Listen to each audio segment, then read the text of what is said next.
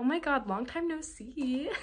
Today I am recovering still from being sick. I'm in so much pain. But today I've decided, because I'm not going to be doing any fun adventuring anytime soon, because I'm taking care of my body. I literally went out today with my dad because my dad's visiting, and I got tired after 2 hours. I was like, I need to go lay down. Also, I'm looking here because this is my little list of what, you may ask? What is this list of? Well, the list is of my top 10 favorite things about studying in Edinburgh. On my list so far I have 8, so I'll just think of the last 2 as we go, I guess. Let's get started. Number 1, flights. If I want to go to Ireland or I have a ticket to Germany, $20. $20. It is cheaper to take a flight to London than to take a train to London. Like, that's crazy. Like, if I lived here, I'd be like, a weekend vacation at Amsterdam. Oh my god, that is so cool. I have a flight to Rome this winter, $33. My hotel, $11. I am so spoiled. Well, and the dollar is like 1-to-1 with the euro right now. So I came in a good time for me. Not for them, but for me. Ooh. Number 2 favorite thing. Well, okay, this is not in like a specific order, just random order. Number 2 is how people say cheers after everything. I go to a restaurant and literally every time the server left us, he'd be like, cheers, cheers. Like, that's it. Like, I just love that. Number 3 is the people. Everybody here, at least that I've met, has been so friendly and so outgoing, and like they've actually like go out of their way to talk to you, and then they maintain that relationship. It is the exact opposite experience of Seattle. The Seattle freeze does not exist here. Guys, I have friends. That was my biggest concern. I was like, what if I don't make any friends? Or what if everybody hates me? They don't. And I do have friends. Number 4 is that it is a gorgeous city. Absolutely stunning. Insert pictures here. Here. I don't know if I can edit that. Gorgeous city.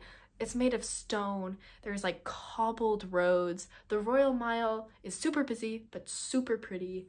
Just like even the ugly buildings are like 10 times prettier than any building in Seattle. I just want to faint every time I see a building, which is quite often.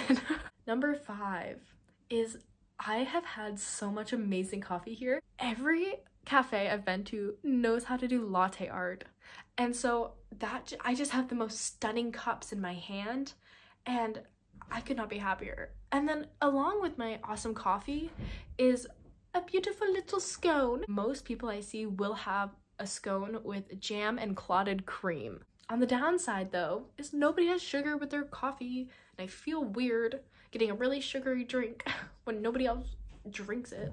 Number 6 is simply the amazing fact that I feel safe here.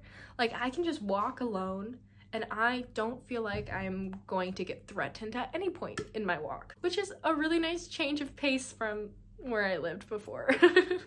Number 7, so many museums. I'm such a museum girly. There's so many art museums, lots of historical museums, castles, palaces, like all here just in Edinburgh, but also like all over Scotland.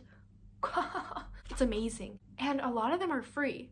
Like, there's this National like Scotland Museum or National Scottish Museum, and it's like 6 stories and it's giant and it's free.